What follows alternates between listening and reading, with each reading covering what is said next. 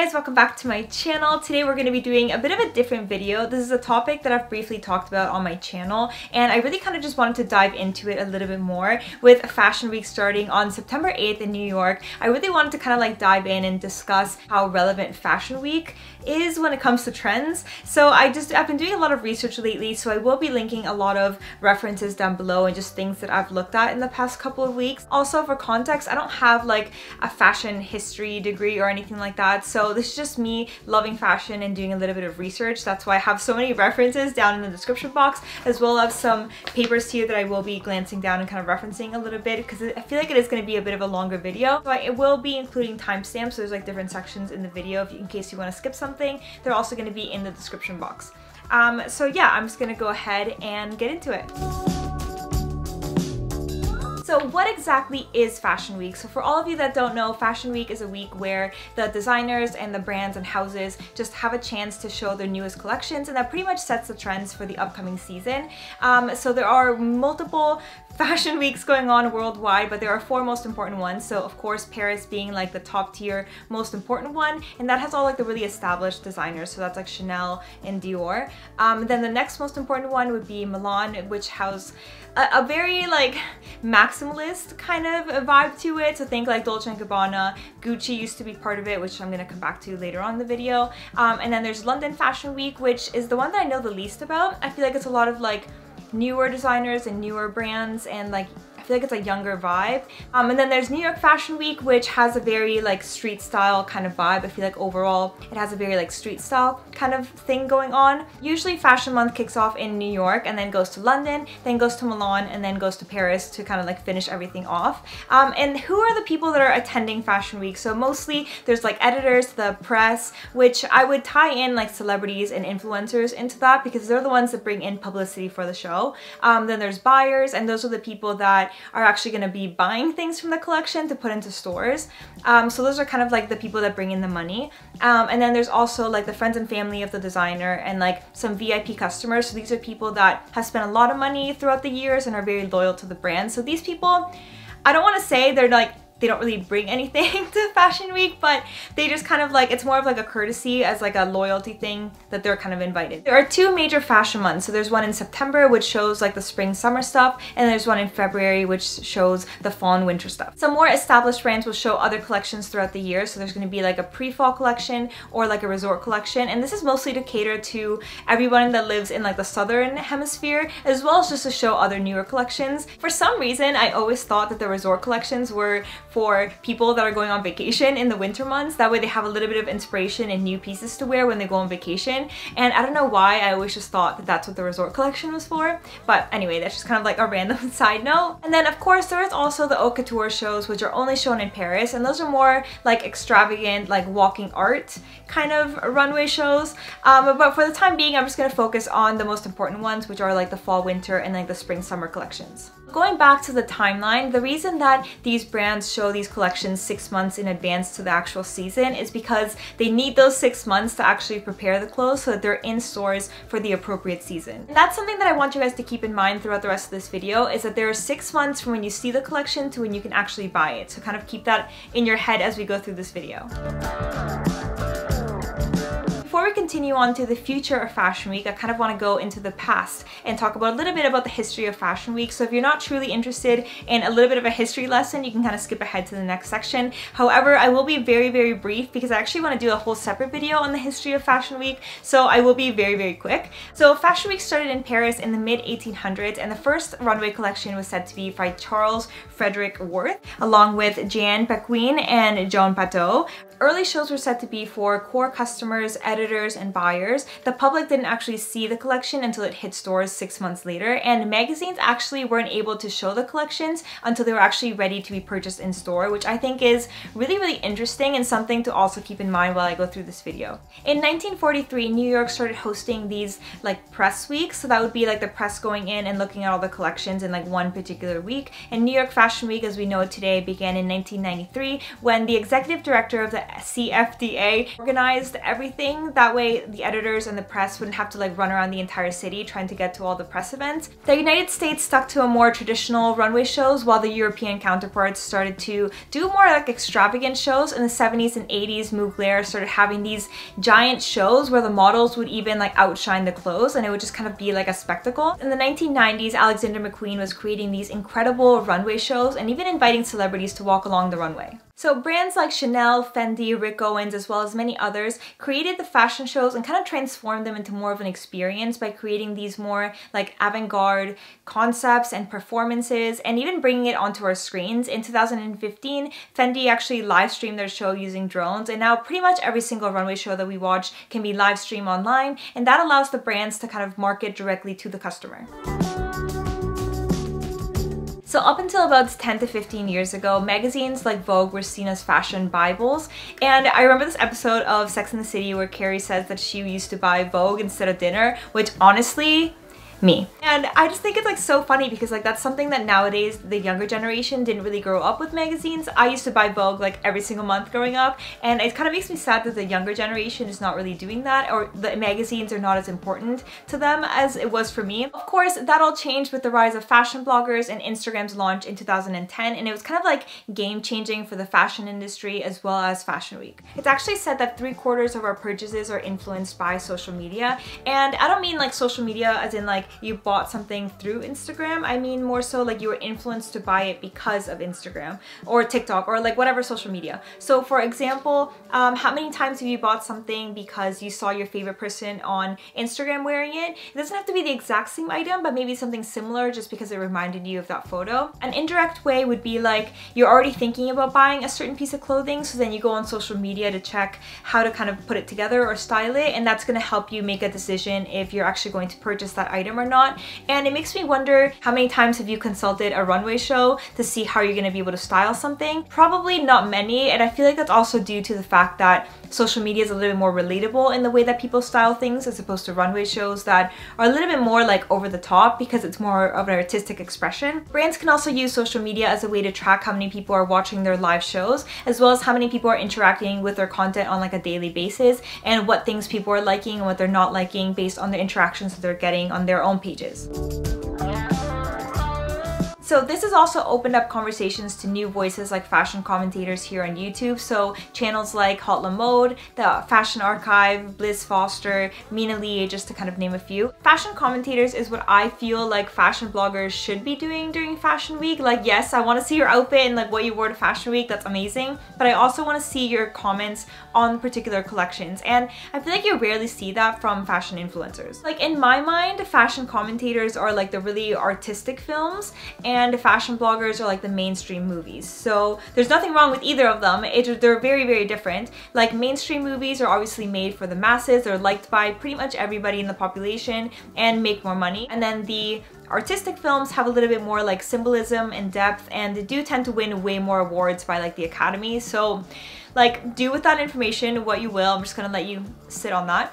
But that's kind of like my take on the difference between fashion commentators and fashion bloggers. And I'm not trying to offend anybody because I myself am a fashion blogger. So actually, I read this article a while back, and I could not for the life of me find where this article was. I'll try to keep looking for it, but it was a really old article, but I feel like this one line from it is really, really relevant. They said that fashion bloggers went from being editors and publishers to being marketers and salespeople, which I actually think is a huge change from when fashion bloggers started to where they are now. And I feel like it's also a reason why so many people have such a dislike for influencers, because they went from being fashion magazines in their own right to being like used car salesmen. And like, I'm not trying to offend anybody, but like, it's true. Like, I feel like they're just kind of like shoving things down your throat that they want to sell to you. So I feel like that is one of the reasons why so many people have such hatred for influencers. Okay, hatred might be too strong of a word, but you know what I mean. Fashion bloggers and influencers have helped with the rise of street style, and I feel like street style helps set so many trends as well as create a big hype around the shows.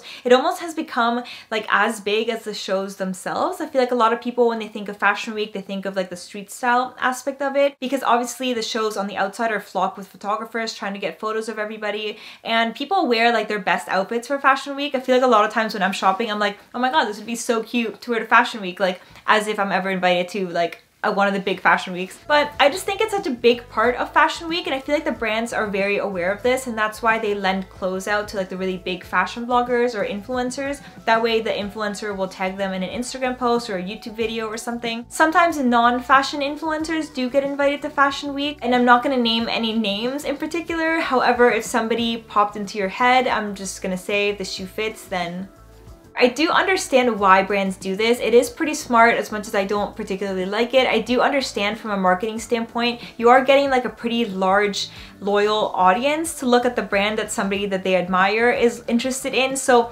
obviously it's going to create some future customers, and it just totally makes sense from a business standpoint. And this whole like fashion bloggers, influencers effect on the fashion industry always makes me think of the youthquake of the 1960s, because fashion before used to be for like adults, and then in the 1960s that all shifted to being like the youth and teenagers, and like they were the ones that are dictating fashion, and the parallels are just kind of there for me. I would love to do a whole video on that, so if you are interested, let me know in the comments below. But for the time being, I'm just gonna like slide it off to the side. While I was doing research for this video, I kept asking myself, like, would influencers care about Fashion Week if they were not allowed to post about it? Like, do they care about the particular collections that they're going to see, or are they more interested in like the exclusivity of it? Like, yes, we can all watch the shows at home, so it is kind of inclusive, but you know it's not the same as getting invited. I feel like you're getting invited is like you're in like the in crowd. You know what I mean? Like do they actually care about the collections, or is it more so like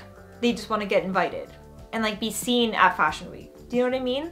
Something that I was kind of thinking about. I don't really know the answer to that. It was just something that was in my head while I was making this video. However, fashion bloggers and influencers have created so much content for inspiration. Like, you have thousands and thousands of images going through your phone on a daily basis. Like with Instagram and TikTok and YouTube, you just have so much inspiration going through your eyes on a daily basis, and it's bound to be influential. Like, for example, Y2K style is booming on TikTok right now, and it's something that stemmed only from TikTok and social media, because you don't really see it on the runway shows. It's at least not at the level that you see it on social media, and I just think it's really, really interesting. However, this also makes me question, do we actually like these trends, or are we just overexposed to it by our favorite people that we end up liking it? And then like my next train of thought is, do people actually like certain trends, or are they just, they know that they're popular, if they post about it they'll get like more traction online, thus to more followers, more money, more fame, and then invitations to Fashion Week? Truly, I actually have no idea. I don't have the answer to that. I'm just kind of like thinking out loud, so I would love to hear your thoughts in the comments below, because I genuinely don't know.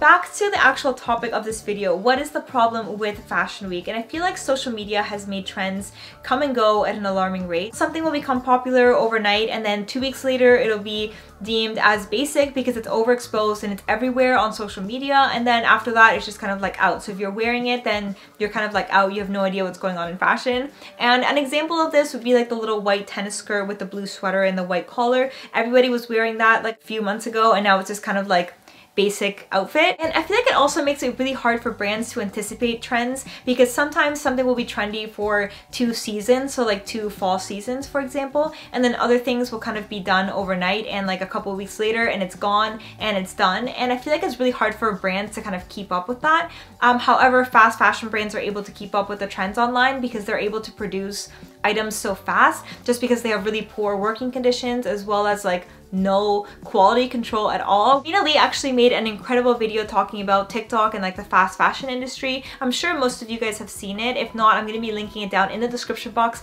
Definitely recommend. It's an amazing video, very, very insightful, so I'm going to be linking it down below if you haven't seen it. With that in mind, I feel like runway trends are a little bit too slow for the current rate at which trends kind of come and go. Do you guys remember what I said earlier in the video about brands showing things 6 months prior to when they're actually in stores? I feel like that's probably the biggest issue with Fashion Week.